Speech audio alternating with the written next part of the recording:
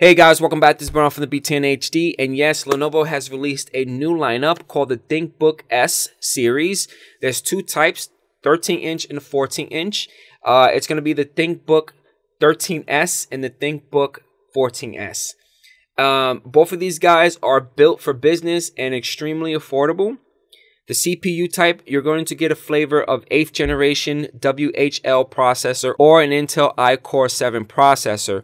I would definitely go towards the 8th generation WHL processor rather than going to the i7 one.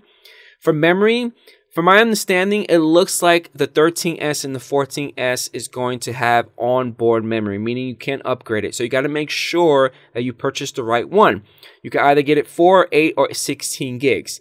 Now for graphics, it looks like for the 13S, you're definitely going to get an AMD Radeon 540X with 2 gigs and also an integrated Intel Ultra HD 620 graphics. Now, this is a little weird because I got this information from Lenovo, and it looks like on the 14S, you're only going to get the AMD Radeon 540X with 2 gigs. It doesn't look like you're going to get the integrated Intel 620 graphics card, which is strange because depending on what processors you get, you're definitely going to get that Ultra 620. So I don't really know. I don't understand that. For storage, you could get a mixture of a couple of things. Definitely an M.2 PCIe solid state drive. You could get it 128, 256, or 512. Or you could get the M.2 SATA solid state drive, and the highest that you get is 256 gigs. Now for pricing. Now the ThinkBook 13S is definitely going to be available in May this month.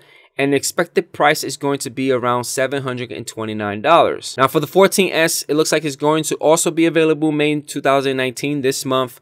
And the expected price is going to be only $749, which is only like $20 more. I would definitely go for the 14S. Why not? It's $20 more, but that's the retail price. So you don't really know what you're going to get. You might get like the basic, probably i7 or maybe i5 processor with only 4 gigs of memory and maybe 128 gigs of solid state drive, right? For that price.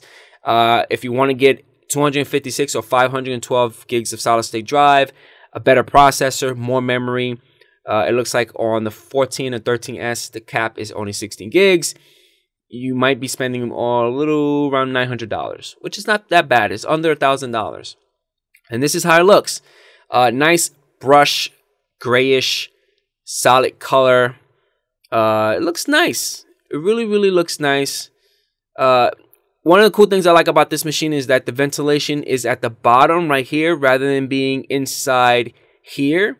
I've seen a lot of Lenovo laptops with the ventilation like right in between the display and the keyboard, and basically what happens when it gets really hot, all that air just flows up to the display.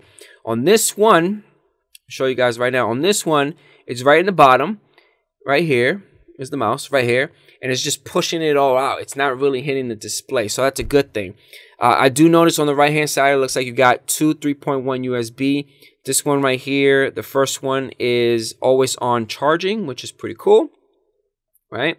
And the power button, the pictures that I've seen, looks like the power button will glow white or green.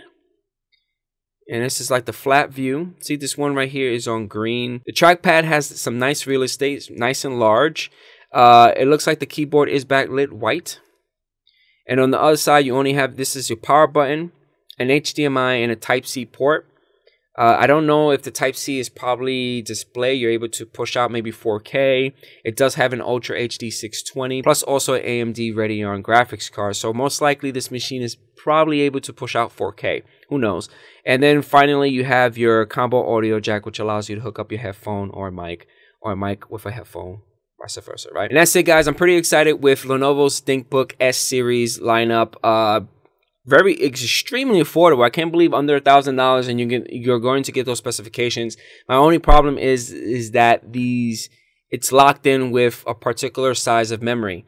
And I'm only assuming, you know, they only give you the choices of 4, 8, 16. And normally when a laptop is only giving you choices of 4, 8, 16, that means that the memory is on board.